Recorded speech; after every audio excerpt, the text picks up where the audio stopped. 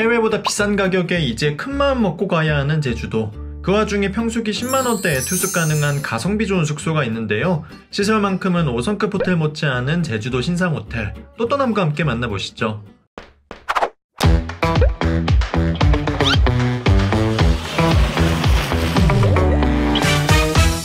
안녕하세요. 또떠난 남자 또떠남입니다. 곶자왈은 제주도 말로 숲을 의미하는 곶과 덤불을 의미하는 자왈이 합쳐진 순 우리말인데요. 제주시 조천읍 중산간 지역 넓게 펼쳐진 곶자왈 한복판에 오늘 소개할 에코랜드 호텔이 자리하고 있습니다. 이곳은 무농약 노케디 골프장으로 유명한 에코랜드 CC와 에코랜드 테마파크로 이미 유명한 곳인데요.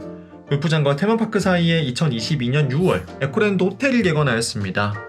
에코랜드의 장점은 크게 세 가지인데요. 첫째, 수영장이 제주도 웬만한 5성급 호텔 뺨치는 규모입니다. 야외 수영장은 전 연령 이용 가능한 패밀리풀과 성인풀로 나뉘는데요.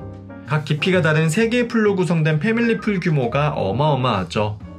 굉장히 넓게 탁 트인 야외 수영장이며 주변엔 선베드가 놓여있고 2층엔 전망대와 같은 공간이 있어 부모님들은 차 한잔하며 아이들 지켜보기에도 좋습니다. 사실 아이들 놀기에는 예쁜 수영장보다 이렇게 한눈에 들어오는 넓은 수영장이 좋은데 그런 면에서 에코랜드 호텔 수영장은 큰 장점을 가지고 있습니다. 19세 이상만 이용 가능한 성인풀 역시 위쪽에 크게 준비되어 있는데요. 숲을 바라보는 쪽엔 호텔의 시그니처 수영장이기도 한 원형 인피니티 풀이 준비되어 있고 호수를 바라보는 쪽에는 성인풀이 준비되어 있습니다.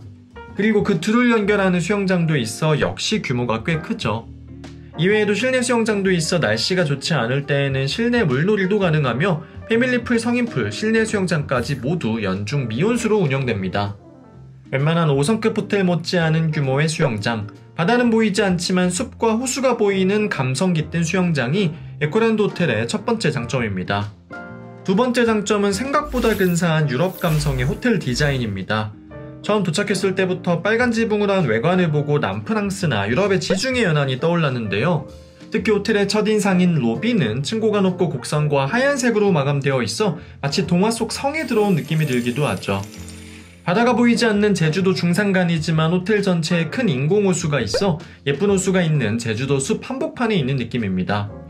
객실은 곶자왈 주변에서 쉽게 찾아볼 수 있는 야생 수국에서 모티브를 얻어 분홍색, 파란색, 초록색 테마로 꾸며져 있습니다. 전 객실 시몬스 뷰티레스트 더원 라인의 매트리스가 갖추어져 있으며 수국 동백꽃, 유채꽃에서 추출한 개별 제작 어메니티도 있네요. 세 번째 장점은 객실 가성비보다 더 좋은 조식 가성비입니다. 인당 32,000원에 판매되는 조식은 투숙객 20% 할인까지 적용되면 인당 25,600원의 식사가 가능한데요. 6, 7만원짜리 5성급 호텔 조식에 비할 바는 아니지만 가격을 생각하면 정말 훌륭한 조식 뷔페입니다. 2, 3만원대 조식 뷔페는 국내 4성급 리조트들과 비교 가능한데 개인적으로 느끼기에는 이름 있는 한화 대명 리조트 조식에 비해 훨씬 수준 높고 가격도 저렴해 너무 만족했고요. 가짓수도 많고 특히 베이커리가 인상적이었습니다. 내 가족이 먹어도 10만원대로 아침 해결이 가능한 가성비 좋은 조식이 에코랜드 호텔의 세 번째 장점입니다. 장점이 있으면 단점도 있죠. 에코랜드 호텔의 세 가지 단점을 보기에 앞서 호텔의 객실과 남은 부대시설 먼저 둘러볼까요? 에코랜드는 객실 종류가 엄청 많습니다. 그만큼 객실별 위치와 최대 투숙인원 등이 모두 다르니 꼭 사전에 확인하셔야 합니다. 호텔의 기본 객실인 슈페리어 중 트윈 객실인데요. 헤링본 마루바닥과 특유의 침대 머리 장식, 색감을 맞춘 소파 등이 깔끔한 모습입니다. 밖으로 전망도 보이는데요.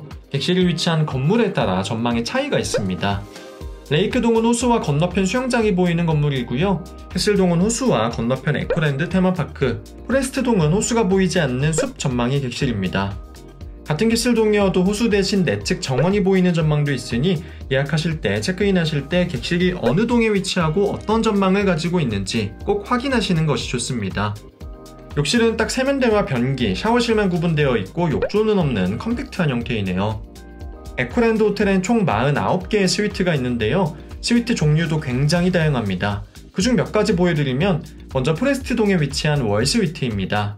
침실과 거실을 분리하는 특유의 구멍 뚫린 벽이 인상적이죠. 포레스트동에만 위치한 스위트입니다. 제가 투숙한 캐슬동에 위치한 코너 스위트 캐슬인데요. 이 스위트의 경우 막루와 같이 호수 쪽으로 튀어나온 부분이 인상적입니다. 앉아서 멍 때리면서 경치를 봐도 좋고 사진도 예쁘게 나오죠. 침실과 거실이 완전히 분리되어 가족 단위 투숙객이 머물기에 좋습니다. 풀스위트 프리미어는 지상층인 G층에 위치한 객실로 거대한 실내풀이 설치되어 있는 것이 특징입니다. 레이크 스위트 프리미어와 같이 침실 2개가 있는 스위트도 있으니 방 2개가 필요한 분들은 참고하시면 좋겠네요. 호텔 부대시설은 캐슬동 G층에 몰려 있는데요. 아이들을 위한 키즈 시설과 어른들을 위한 스크린 골프장, 노래방 등이 있습니다. 이외에 각종 미술품이 전시되어 있는 갤러리도 있는데 누구나 쉽게 이용 가능하죠. 마트 역할과 기념품 등을 판매하는 편의샵도 있으며 피트니스는 캐슬동과 포레스트동 중간에 위치하고 있는데 기구는 몇 개 없지만 위치가 좋아 조용히 힐링하며 운동하기 좋습니다. 식음업장은 조식을 먹는 레스토랑에서 중식, 단품, 석식 뷔페를 이용하실 수 있고요. 부대시설이 있는 G층엔 카페 겸 베이커리가 있으며 수영장 옆에 풀사이드 바와 야간에만 운영하는 해물포차, 첨벙이 있습니다. 그럼 지금부터는 호텔의 단점을 살펴볼까요? 먼저 어쩌면 당연한 얘기이지만 5성급 호텔이 아닌 만큼 대단한 품격이 있는 리조트는 아닙니다. 가격이 가격인 만큼 4성급 리조트 느낌이고요. 깔끔하고 있을 거 다 있고 수영장 넓고 좋지만 5성급 호텔의 품격을 기대하고 오신다면 실망하실 수 있습니다. 전망도 호수 전망이 예쁘긴 한데 뭔가 고요한 스위스 호수 느낌보다는 오리보트도 둥둥 떠있고 풍차도 돌아가고 약간 서울 근교 유원지 보는 느낌도 나죠. 두 번째 단점, 호텔 내 동선이 엄청 깁니다. 수영장과 호텔 사이에는 긴 다리가 놓여 있는데 수영장을 가기 위해 매번 그걸 건너야만 하죠. 특히나 끝쪽 포레스트동에서 왔다 갔다 하기에는 거리가 생각보다 굉장히 멉니다. 비슷한 얘기인데 호텔 바로 앞 주차장이 엄청 좁아서 결국 길가나 건너편 주차장까지 이용을 하게 됩니다. 그러다 보니 걷는 일이 꽤나 생긴다는 점은 감안하셔야 할 것 같고요. 호텔 내도 호텔 내지만 호텔 위치 자체가 조천 중산간 지역에 뚝 떨어져 있기 때문에 주위 맛집을 가거나 바다를 보러 가기에 꽤나 이동이 많다는 점도 꼭 고려하셔야 합니다. 세 번째 단점, 이건 제가 투숙한 시기에 저만 느꼈을 수도 있는 거라 말씀드리기 조심스러운데 객실이나 부대시설이 위치한 G층에서 약간 꿉꿉한 습기 냄새가 느껴집니다. 아무래도 안개가 많이 끼는 중산간 지역인데다 인공 호수까지 있어서 그런가 싶은데 저뿐만 아니고 같이 투숙한 친구도 역시 비슷한 느낌을 받았습니다. 물론 에어컨 틀면 금방 사라지기도 하고 투숙 자체를 고민하게 할 만큼의 큰 요소는 아니지만 다른 호텔과 달리 유독 에코랜드 호텔에서만 느낀 점이어서 꼭 말씀을 드려야 할 것 같다는 생각이네요. 그렇다면 에코랜드 호텔에 대한 또떠남 총평은 어떨까요? 어쩌니 저쩌니 해도 제주도의 이만한 가성비 호텔 또 찾기 어렵다입니다. 에코랜드 호텔은 평수기 평일 기본 슈페리어 객실 기준 16만원부터 시작하는 10만원대에 판매가 되고 있고요. 물론 성수기에는 기본 객실도 30만원대까지 올라가긴 하지만 호텔이 가진 디자인적 요소나 훌륭한 수영장, 저렴한 조식까지 생각한다면 제주도에 이만한 가성비 숙소가 또 있을까 하는 생각이 듭니다. 특히 가족 단위 여행객들에게 추천드리는 리조트이고요. 제가 말씀드린 단점들이 크게 문제가 될 것 같지 않으시다면 가서 물놀이도 실컷 하시고 인피니티 풀에서 예쁜 사진도 많이 찍고 오시면 어떨까 싶네요. 오늘 영상이 여러분의 여행에 도움이 되었다면 구독, 좋아요, 알림 설정까지 부탁드리고요. 다음 시간엔 롯데호텔 제주의 세단장한 정원과 식음업장은 물론 아는 분들만 안다는 독채 풀빌라까지 롯데호텔 제주의 모든 것으로 찾아뵙겠습니다. 그럼 저는 지금까지 또떠나는 남자 또떠남이었습니다. 감사합니다.